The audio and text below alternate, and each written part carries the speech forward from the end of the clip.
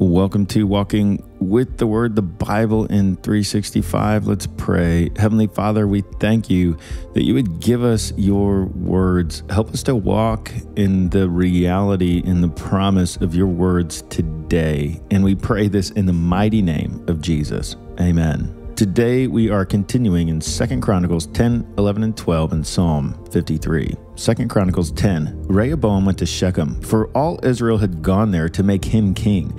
When Jeroboam, son of Nebat, heard this, he was in Egypt, where he had fled from King Solomon. He returned from Egypt.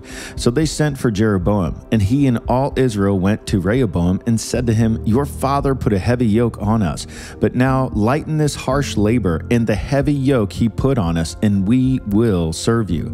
Rehoboam answered, "Come back to me in 3 days." So the people went away. Then King Rehoboam consulted the elders who had served his father Solomon during his lifetime. "How would you advise me to answer these people?" he asked. They replied, "If you will be kind to these people and please them and give them a favorable answer, they will always be your servants." But Rehoboam rejected the advice the elders gave him and consulted the young men who had grown up with him and were serving him. He asked them, "What is your advice? How should we answer these people who say to me, 'Lighten the yoke your father put on us'?" The young men who had grown up with him replied, "The people have said to you, 'Your father put a heavy yoke on us, but make our yoke lighter.' Now tell them, 'My little finger is thicker than my father's waist. My father laid on you a heavy yoke. I will make it even heavier. My father scourged you with whips. I will scourge you with scorpions." 3 days later, Jeroboam and all the people returned to Rehoboam, as the king had said, "Come back to me in 3 days." The king answered them harshly, rejecting the advice of the elders. He followed the advice of the young men and said, "My father made your yoke heavy. I will make it even heavier. My father scourged you with whips. I will scourge you with scorpions." So the king did not listen to the people, for this turn of events was from God, to fulfill the word the Lord had spoken to Jeroboam, son of Nebat, through Ahijah the Shilonite. When all Israel saw that the king refused to listen to them, they answered the king, "What share do we have in David? What part in Jesse's son? To your tents, Israel, look after your own house, David." So all the Israelites went home. But as for the Israelites who were living in the towns of Judah, Rehoboam still ruled over them. King Rehoboam sent out Adoniram, who was in charge of the forced labor, but the Israelites stoned him to death. King Rehoboam, however, managed to get into his chariot and escape to Jerusalem. So Israel has been in rebellion against the house of David to this day. Chapter 11. When Rehoboam arrived in Jerusalem, he mustered Judah and Benjamin, 180,000 able young men, to go to war against Israel and to regain the kingdom for Rehoboam. But the word of the Lord came to Shemaiah, the man of God, "Say to Rehoboam, son of Solomon, king of Judah, and to all Israel in Judah and to Benjamin, this is what the Lord says: Do not go up to fight against your fellow Israelites. Go home, every one of you, for this is my doing." So they obeyed the words of the Lord and turned back from marching against Jeroboam. Rehoboam lived in Jerusalem and built up towns for defense in Judah: Bethlehem, Edom, Tekoa, Beth, Zur, Zoko, Adullam, Gath, Marishah, Ziph, Adorium, Lachish, Ezekah, Zorah, Ajalon, and Hebron. These were the fortified cities in Judah and Benjamin. He strengthened their defenses and put commanders in them, with supplies of food, olive oil, and wine. He put shields and spears in all the cities and made them very strong. So Judah and Benjamin were his. The priests and the Levites from all the districts throughout Israel sided with him. The Levites even abandoned their pasture lands and property and came to Judah and Jerusalem, because Jeroboam and his sons had rejected them as priests of the Lord. When he appointed his own priest for the high places and for the goat and calf idols he made, those from every tribe of Israel who set their hearts on seeking the Lord, the God of Israel, followed the Levites to Jerusalem to offer sacrifices to the Lord, the God of their ancestors. They strengthened the kingdom of Judah and supported Rehoboam, son of Solomon, 3 years, following the ways of David and and Solomon during this time. Rehoboam married Mahalath, who was the daughter of David's son Jeremoth, and of Abihail, daughter of Jesse's son Eliab.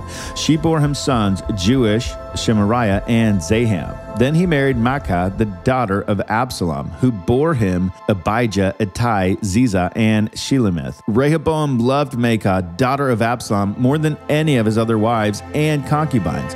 In all, he had 18 wives and 60 concubines, 28 sons and 60 daughters. Rehoboam appointed Abijah, son of Maacah, as crown prince among his brothers in order to make him king. He acted wisely, dispersing some of his sons throughout the districts of Judah and Benjamin, and to all the fortified cities. He gave them abundant provisions and took many wives for them.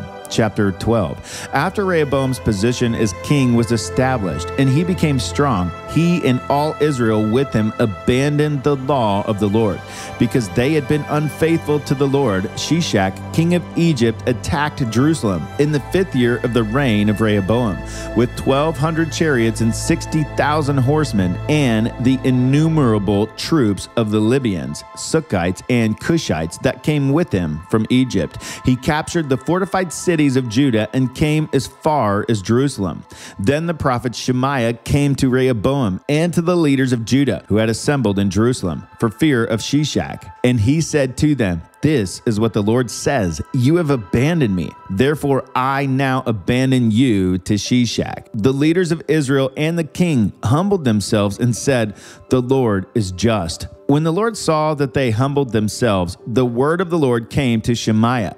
"Since they have humbled themselves, I will not destroy them, but will soon give them deliverance. My wrath will not be poured out on Jerusalem through Shishak. They will, however, become subject to him, so that they may learn the difference between serving me and serving the kings of other lands." When Shishak, king of Egypt, attacked Jerusalem, he carried off the treasuries of the temple of the Lord and the treasuries of the royal palace. He took everything, including the gold shields Solomon had made. So King Rehoboam made bronze shields to replace them and assigned these to the commanders of the guard on duty at the entrance of the royal palace. Whenever the king went to the Lord's temple, the guards went with him, bearing the shields, and afterwards they returned them to the guardroom. Because Rehoboam humbled himself, the Lord's anger turned from him, and he was not totally destroyed. Indeed, there was some good in Judah. King Rehoboam established himself firmly in Jerusalem and continued as king. He was 41 years old when he became king, and he reigned 17 years in Jerusalem, this city the Lord had chosen out of all the tribes of Israel, in which to put his name. His mother's name was Naamah. She was an Ammonite.